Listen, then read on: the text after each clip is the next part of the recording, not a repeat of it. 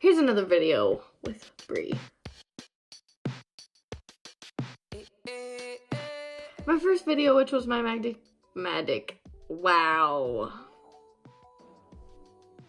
I decided to do another video, and this one's gonna be more of like a makeup tutorial, I guess. I don't know. Anyways, let's jump into the video.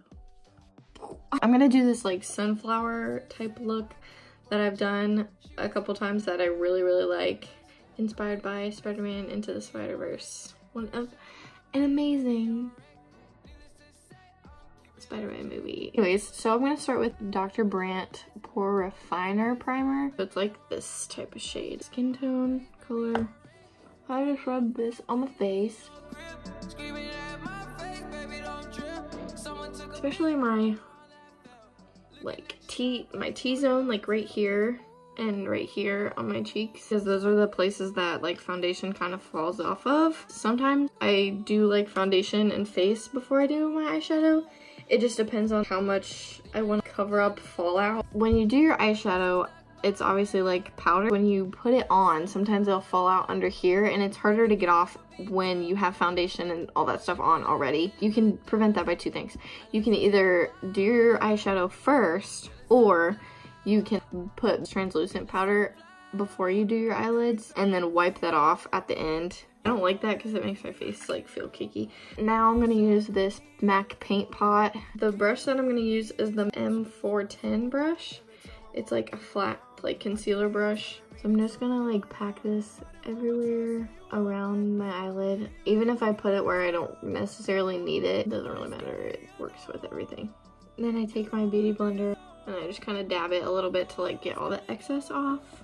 Once I do that, I'm going to grab my James Charles Morphe palette. This is literally my favorite palette. Please disregard how disgusting my hair looks. For the first color that we're gonna do is Code James, and it's like a burnt orange. I'm just gonna take that and go like up here where my brow bone is. So lightly I guide it along my brow bone. Once you get to where your brow tail like cuts off, like right here, I take it and I like pick it up, like where your eyeliner would go. I'm gonna clean that up later. A lot of these colors in here are packed pigments, which is basically like pressed color. They're like super pigmented.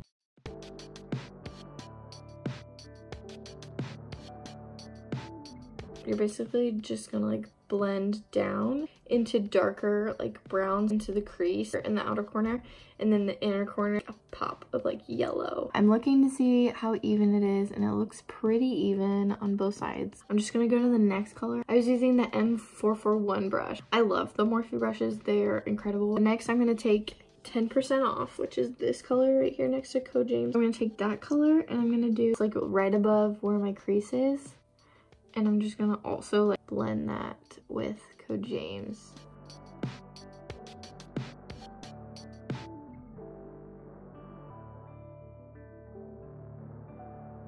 Sometimes you kind of like lose the color up top. I'll just dip back into Code James and kind of touch that up. Once I do that, I'm gonna grab my Morphe M456. It's like smaller, so I use it for my inner crease. And so I'm gonna grab No Beans. I'm just gonna go in the crease.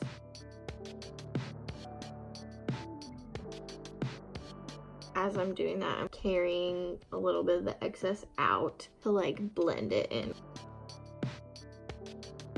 Sometimes I'll grab the 441 brush without putting any color. I'll just like go over just to kind of like blend them. Now that I did that and it looks even, I'm gonna take my M506 brush and I'm gonna go in Benny, this one, dip a little bit, tap it into my corner, kind of like blend it in.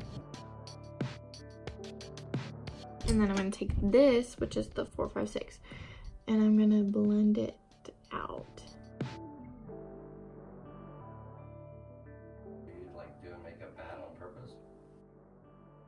I don't even have foundation on. Oh. Now I'm going to take my M224 brush and I'm going to go in with No Beans. Half of the crease is going to be blending this outer corner back in. So I'm basically going to do like a mashup of No Beans, 10% off in code James. So see, I just kind of did that. The most important part is the yellow. And I'm gonna like take a ton of that and then pack that on my lid.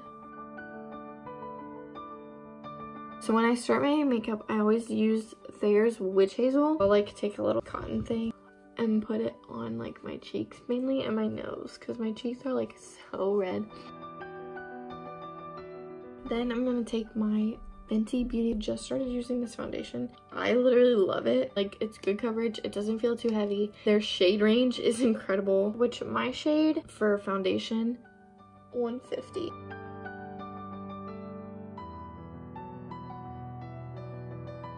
When you get to this, you want to drag it up like where your eyeliner would be, and then just cover up that tail.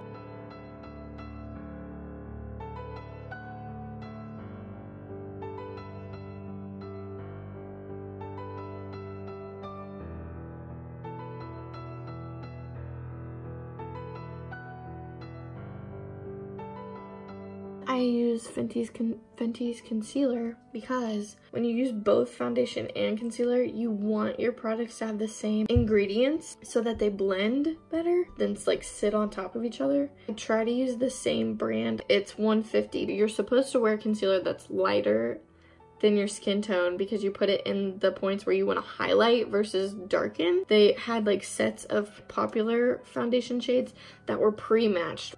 At least they did at Sephora when I was there. So I literally picked them both up at the same time. You can tell this is definitely lighter. Basically, I like pull this out, put it on like a little triangle underneath here, and then on my nose, and then I do like a little thing. And then there's a zit right there, so I'll cover that up. I cover that up, definitely. There's like some redness over here. This is the translucent powder that I use. I love it.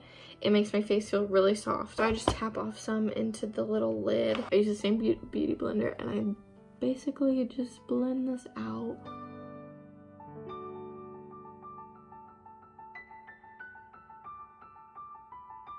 Now I take the same beauty blender and I use the flat edge, kind of pinch it, and I dip it into here, and then I tap off the excess, and I take it and I put it under my eye, basically like melt it into my under eye. And I found that it helps under eye bags a lot. So then I'm just gonna kind of put this powder everywhere just because that makes like an even layer. I love the way it makes my skin feel. It makes my skin feel really soft. So then I'm gonna take my Morphe 527 and like basically like dust it off. Now we're gonna finish this eye look. I'm gonna take No Beans on this Morphe 124 and I'm gonna like put it under my under eye but blend it up. Do it with my finger a little bit, like this. As we're like going in, I'm gonna do like we did on the top lid, transition from No Beans to 10% off to code James.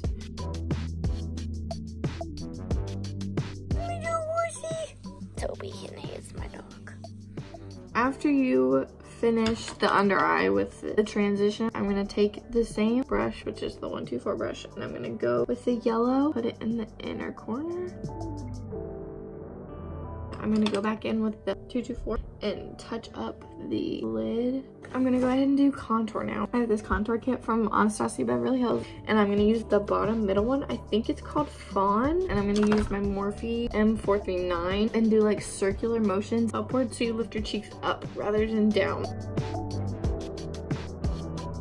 And then I'm gonna go like on the sides of my face and try to blend it in my hairline. Clearly like my skin tone in my hairline is lighter than this contour. I'm basically gonna go around my entire face. It will just like chisel your face, make it appear thinner.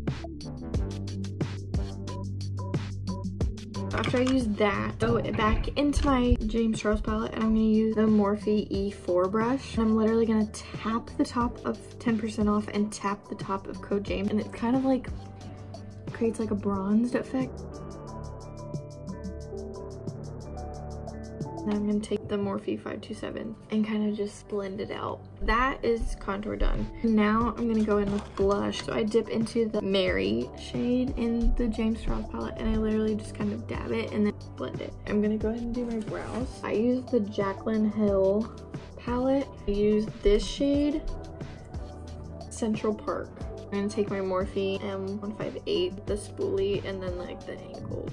Brush my eyebrow hairs up so you just see where the natural like bottom of your brow is, and I just dip the tip of this in there and I start hair like flicks in the front of my brow and then like blending that into my brow. Start to define the bottom and then go through the top and kind of making it how I want it to look. Now it might be a little bit too big when you first do it, but after I do it, I will brush through. Brushing it through helps brush the product into your brow versus it just being on top of your brows. So it makes it look more natural. Once I brush it all out, I'll reshape them. So once they're done and you like them how they are, I'm gonna take my concealer, put like a little dollop of it on the back of my hand. I'm gonna take this concealer brush and basically like grab a little bit and under and on top of my eyebrow, basically blend that out with my finger. Now for the most fun part, highlighter. So I'm gonna use my Morphe M501 brush and use the Ring Light shade.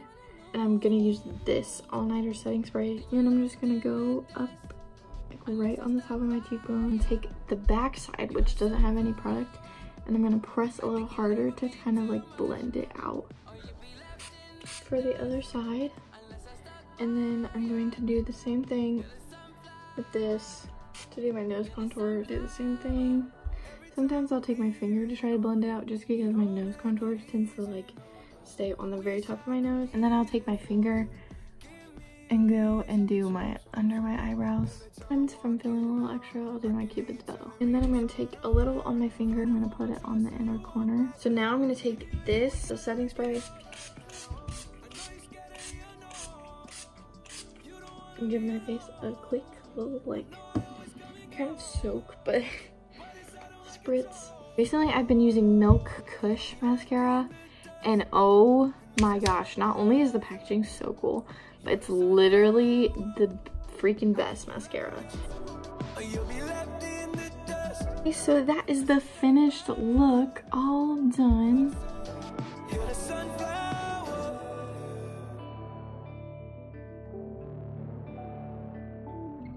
I hope you enjoyed this video. I'm gonna try to post once a week. See you in the next one.